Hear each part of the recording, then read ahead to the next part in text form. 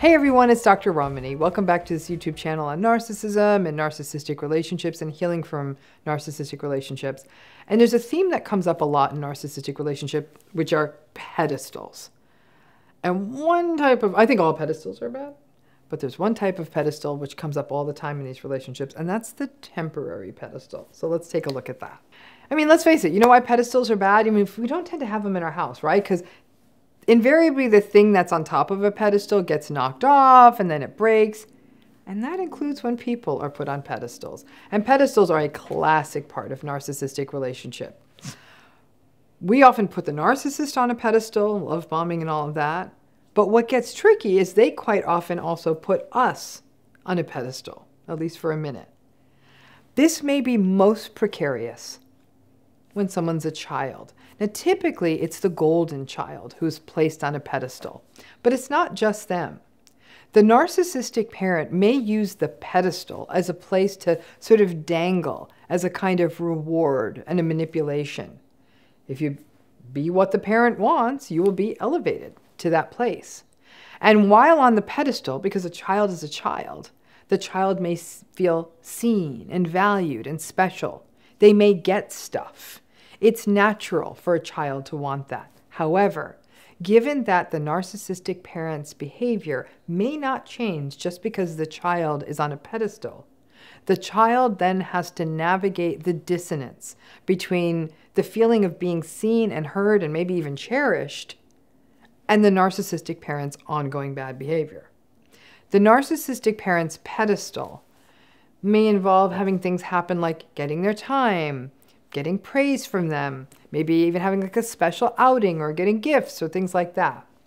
The pedestal is also a reminder of how conditional narcissistic relationships are. To stay on that pedestal with that big, beautiful view from all the way up there, it does mean buying into the narcissistic parent's system of thought, system of everything.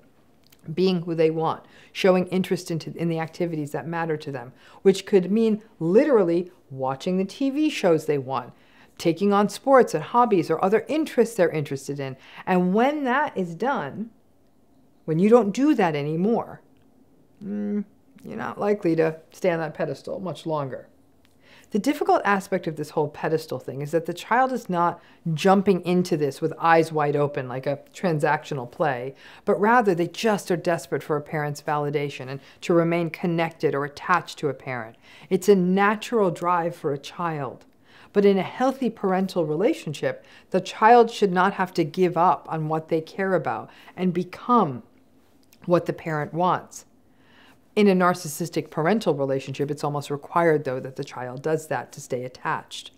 But on that pedestal, the child learns simultaneous place of safety and peril, of love and the abandonment that's always hanging just within reach in a narcissistic relationship that teaches us, keeps us in our place.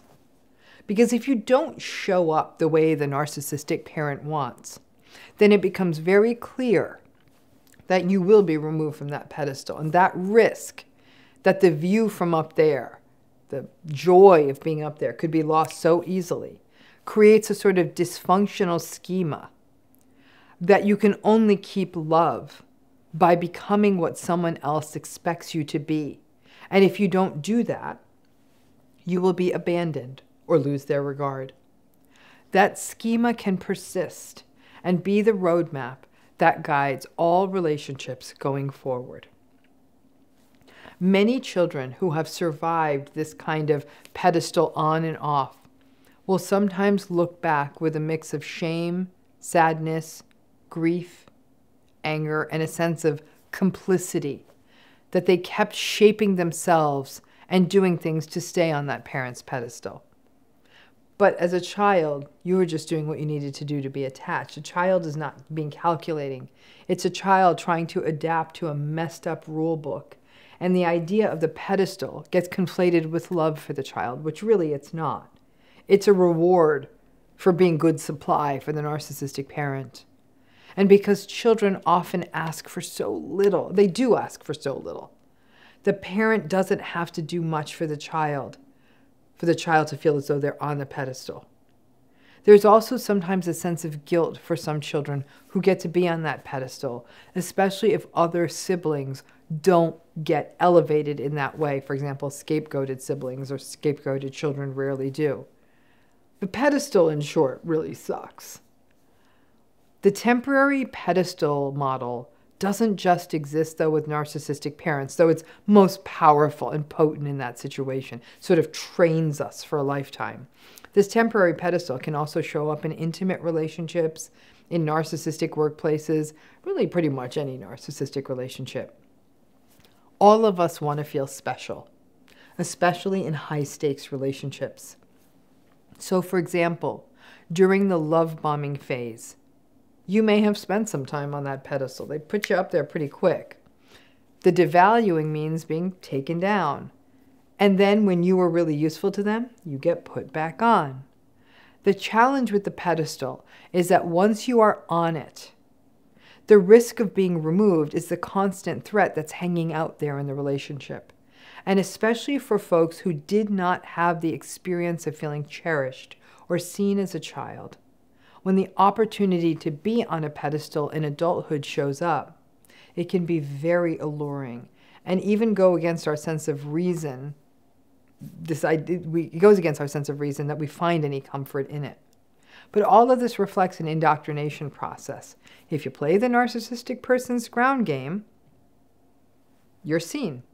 And little by little, that means that to be on the pedestal means that we would have had to give up on our true selves to be what they want, and that honoring ourselves means that we are not seen or valued. We don't get to be on the pedestal then. In that relationship, we learn the usual thing of all narcissistic relationships. You can't win. In narcissistic workplaces, the pedestal may be a way for a narcissistic boss to foster competition amongst team members, everyone fighting to be the favorite child and get the perks and the attention and the promised opportunities. And it goes beyond a bonus or a better parking spot or getting to have lunch with the boss.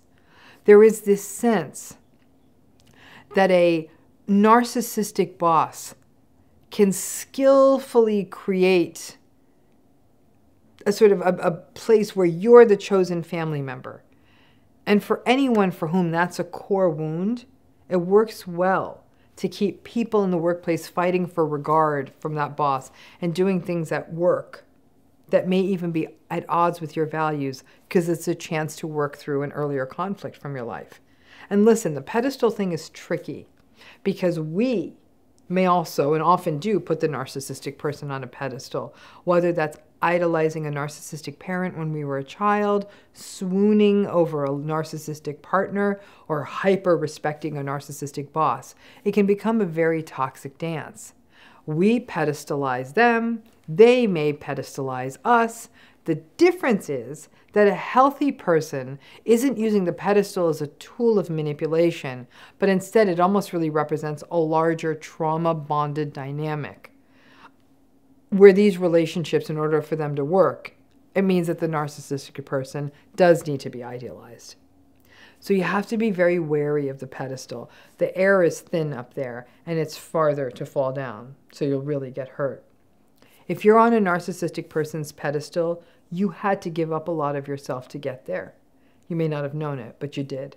And some of the tension and trauma-bonded dynamics you may have experienced could originate from these perilous pedestals. Maybe healing and understanding, though, all this stuff about narcissism is the psychological version of a parachute. So when you do get knocked off of that pedestal, the landing will be a lot softer. Hope that's helpful, and thanks again.